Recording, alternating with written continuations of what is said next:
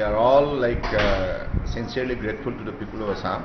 It is the people of Assam who have brought these particular changes and have given an opportunity to BJP and allies partners to work for the overall growth of the state and also to take up the long-standing problem of the state of Assam.